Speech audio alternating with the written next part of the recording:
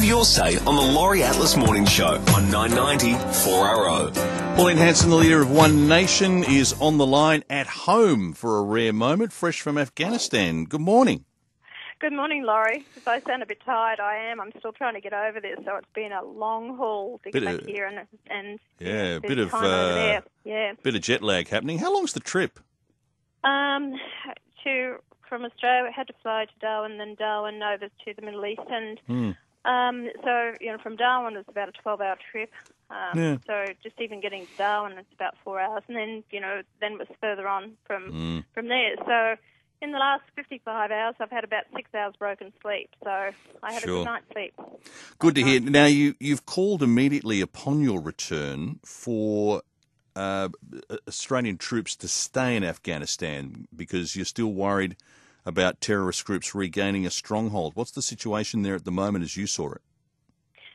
It is still when we went up to Afghanistan into Kabul, we were actually at Kabul, and because of security reasons, I won't discuss the camps or the sites or anything like that. It's very much a hot spot, very much on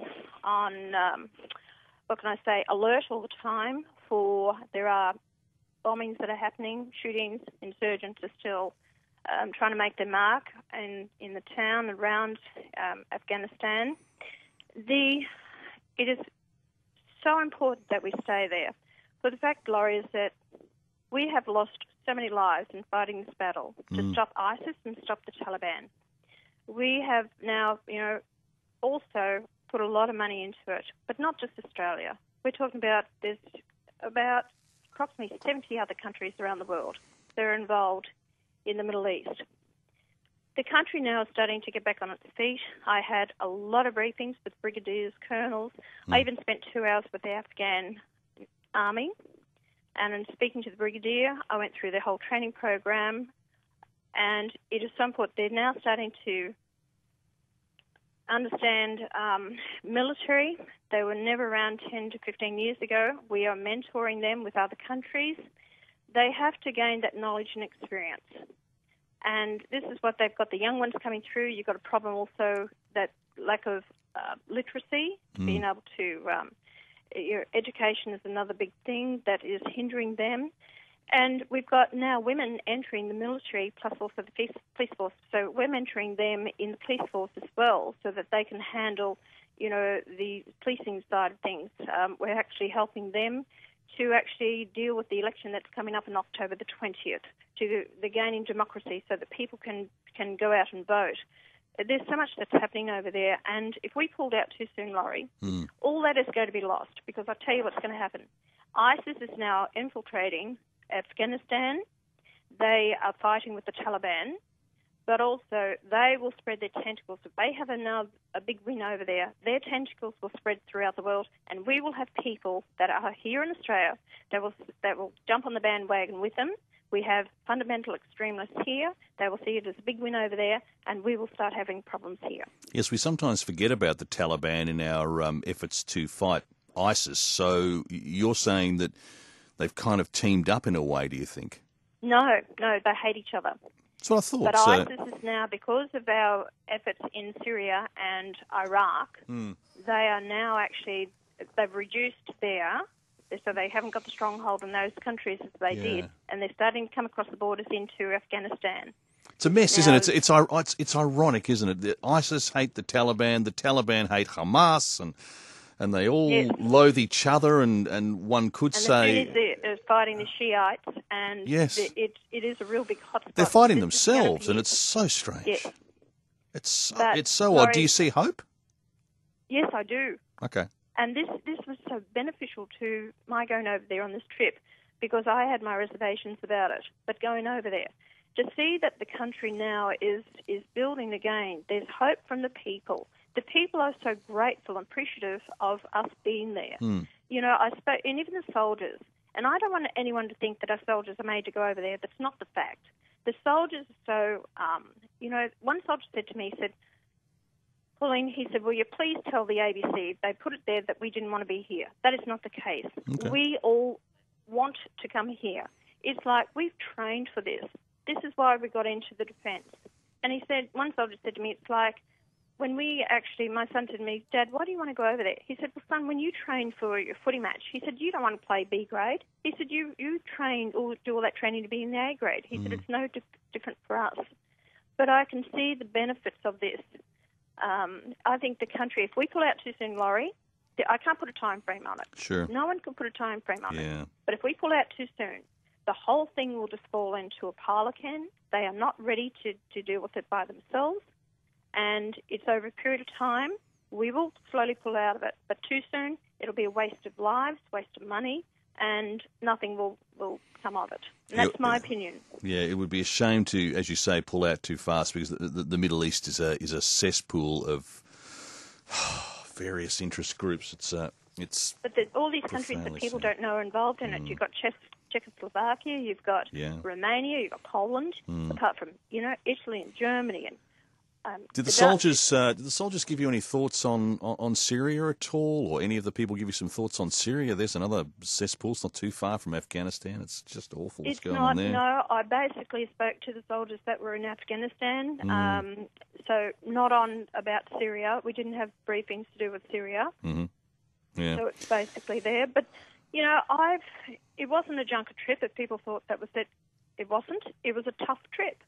From the day that we landed, and of course you're on the plane for virtually, 18, 20 hours, and then you hit the ground, and straight away I'm into briefings, and then we did training that day. So we landed in the morning over there at 7:30 in the morning. We didn't finish till 7 o'clock that night, 8 o'clock before I climbed in bed, because then we go into immediately training, which every soldier that hits the ground there, whether you're a brigadier, whether you're a private, everyone has to do this training. So you could be a doctor, whoever.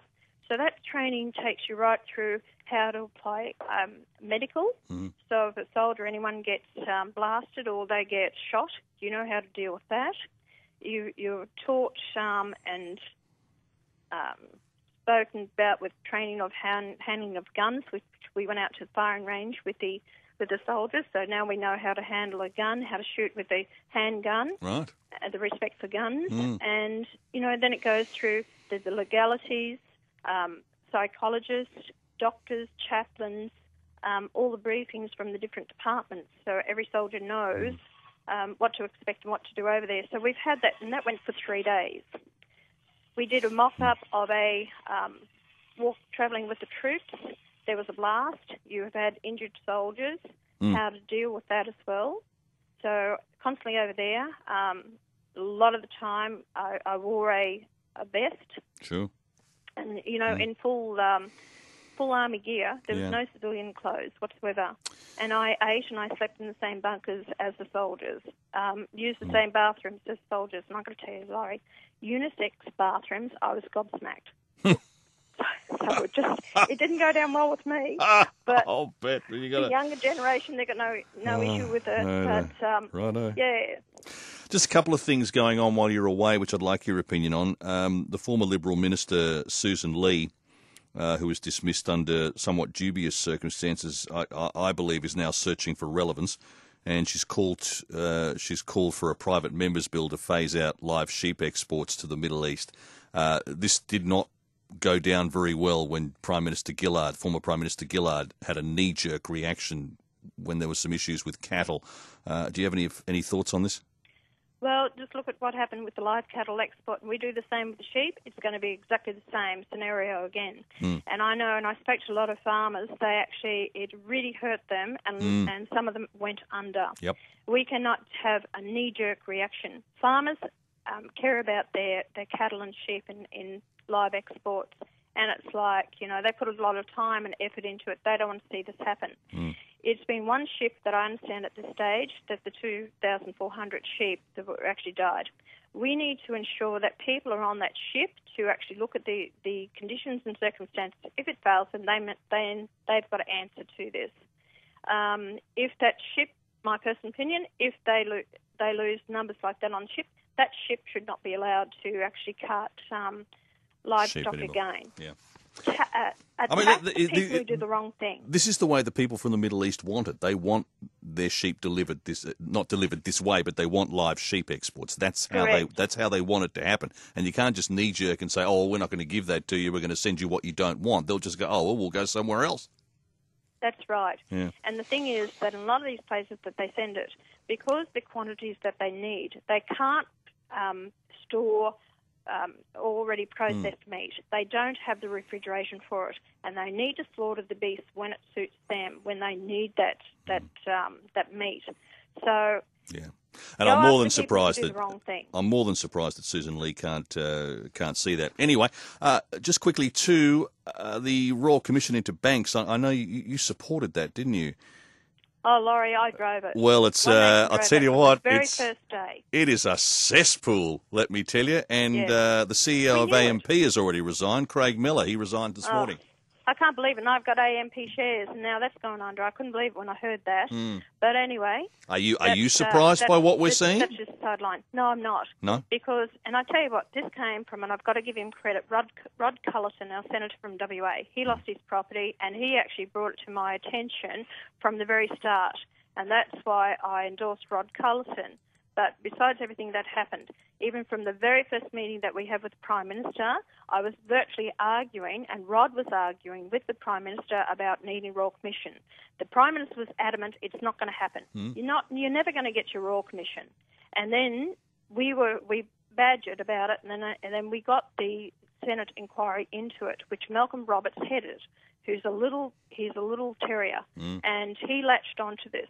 We then got people in that to come forward with their submissions who'd lost their properties. Then we actually presented that, and I said, look, to Rod, I said, let's get the Senate inquiry up first, present the evidence, then we get a foot in the door, then we will push for Royal Commission. And that's exactly how it happened.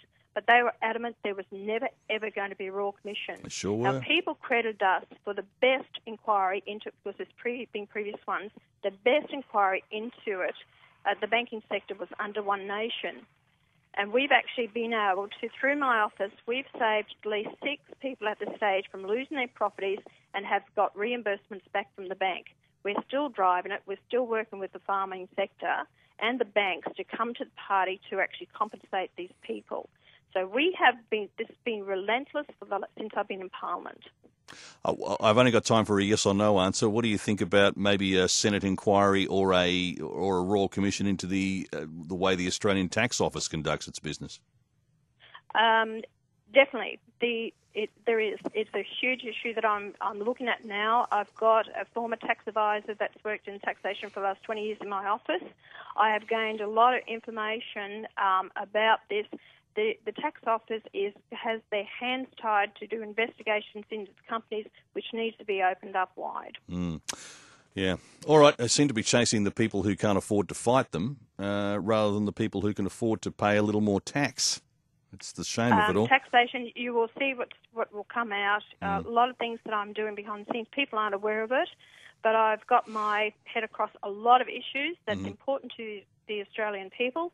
I've been on about multinationals for the last 22 years not paying their taxes here, and I think that's why they targeted me to get me out of Parliament, because it was the multinationals, and we need to target them. And they are too gutless, Laurie, both sides. I don't care who it is, whether it's the coalition or whether it is the Labor Party.